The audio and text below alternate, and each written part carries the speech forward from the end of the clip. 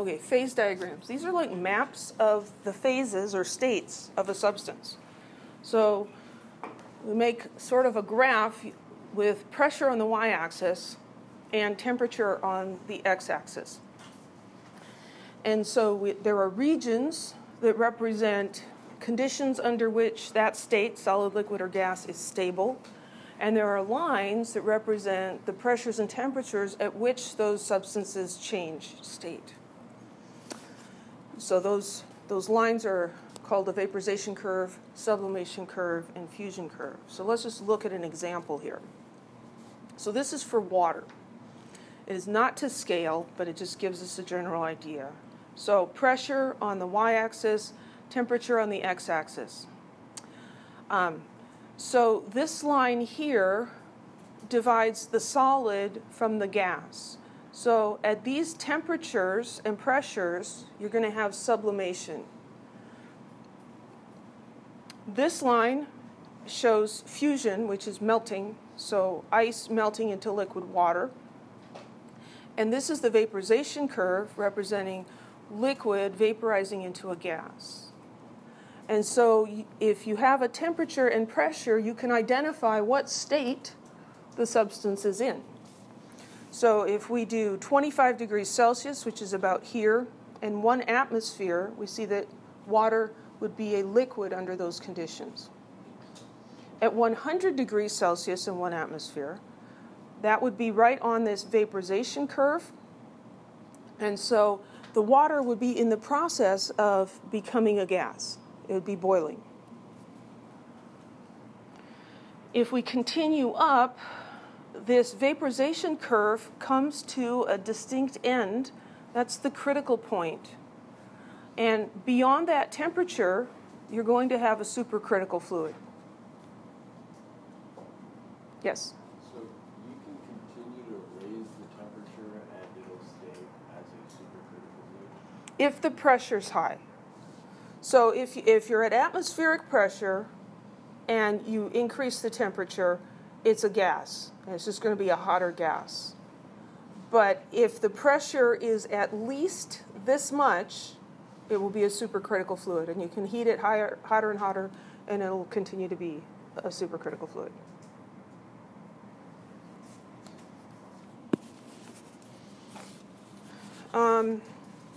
So this point, here we have all 3 lines coming together. So this is called the triple point, and at this precise pressure and temperature, the gas, the liquid, and the solid are all in equilibrium with each other. Is that weird? It's really weird. And watch a YouTube video.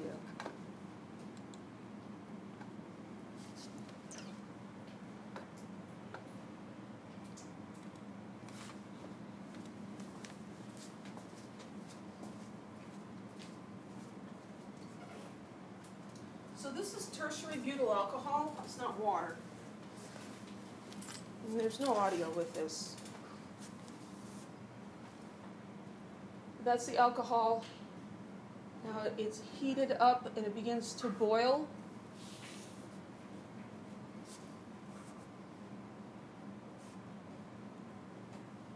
Well, actually, it's not being heated. They're reducing the pressure. So 30 seconds.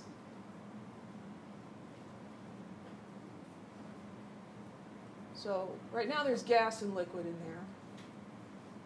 And now it quit boiling. 2 minutes later, they're just pumping, they're reducing the pressure.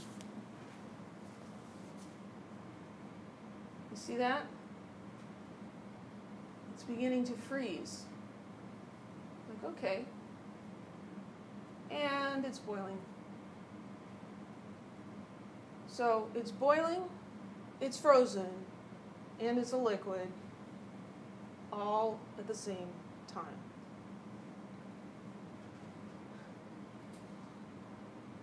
Isn't that crazy?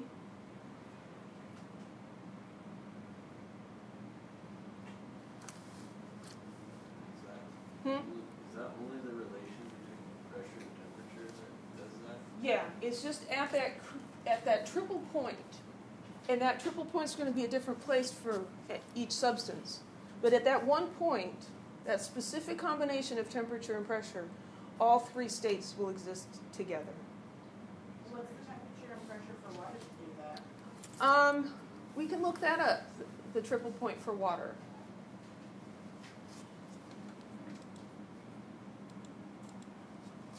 Wait, here we go.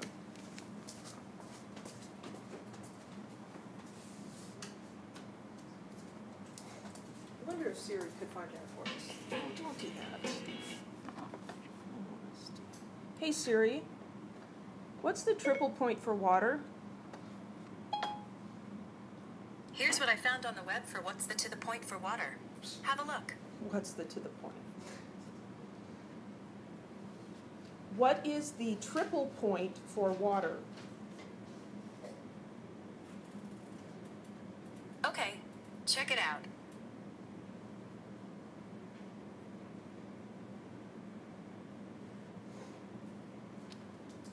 Well, getting a phase diagram from Wolfram Alpha, and it looks like it's at a very low pressure, like 10 to the minus 3 kilopascals, and a little under 300 Kelvin. So relatively warm, but a very low pressure.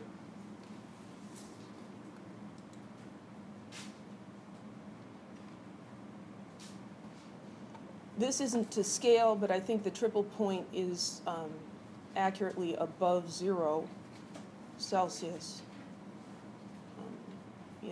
Being able to attain the triple point is a little bit tricky. They chose T-butyl alcohol for that demonstration because that's one of the easiest ones to do.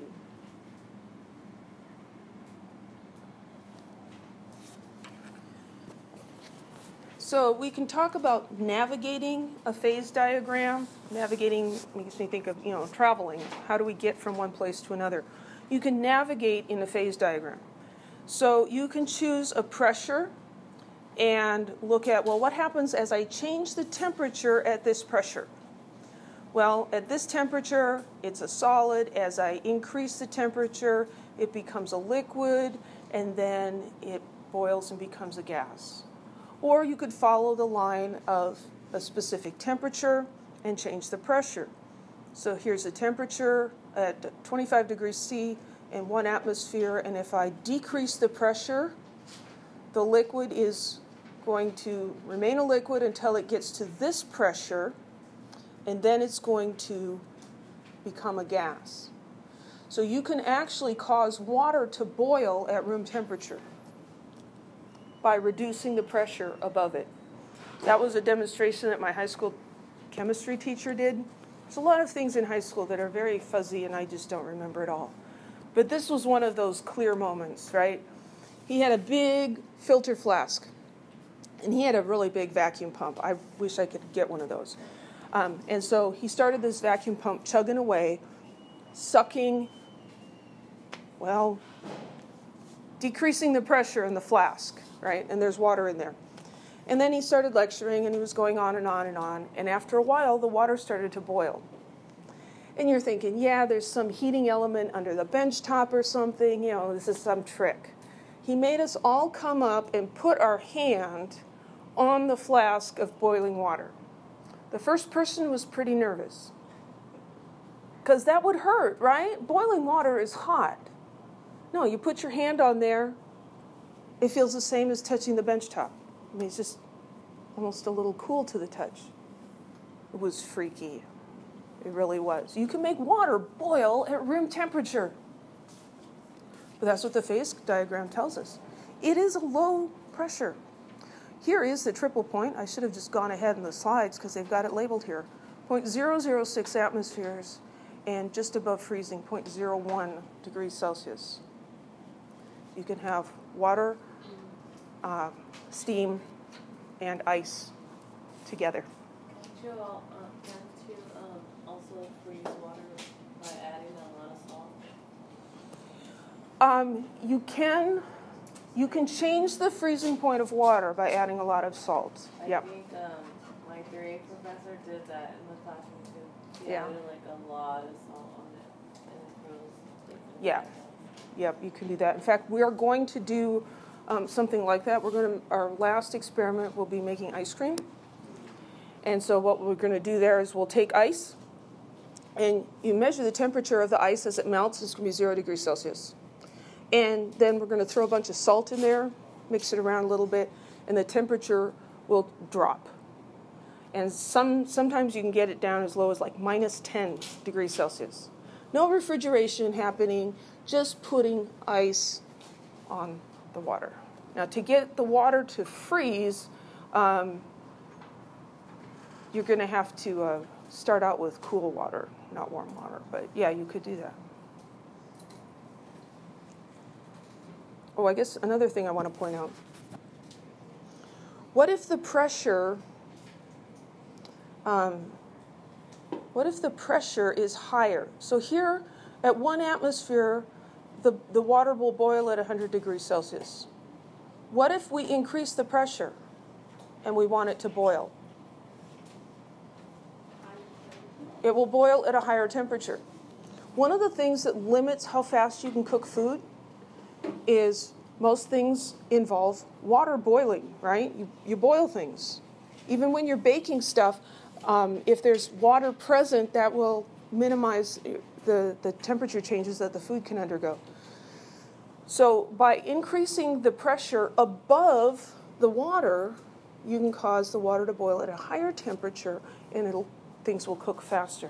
That's why frying something is it cooks faster, because you can heat oil to a higher temperature than you can water. So a pressure cooker has a lid that clamps on, and as you heat the water, the pressure builds up, and so it boils at a higher temperature. The modern version of that, which my husband has been having great fun with, and I've really enjoyed him having fun with, is an Instant Pot. An Instant Pot is a modern electric pressure cooker, and it's really, really neat. What if the pressure is below 1 atmosphere? Then the water will boil at a lower temperature. That's how you can get it to boil at room temperature.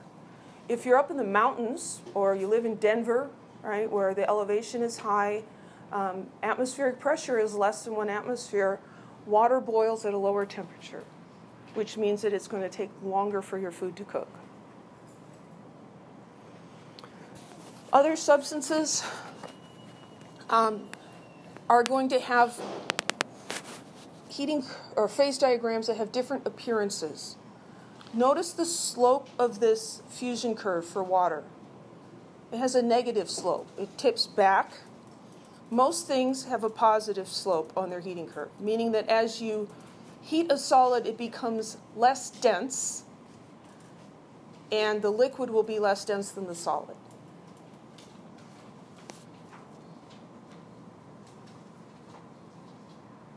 That has nothing to do with density. What am I talking about?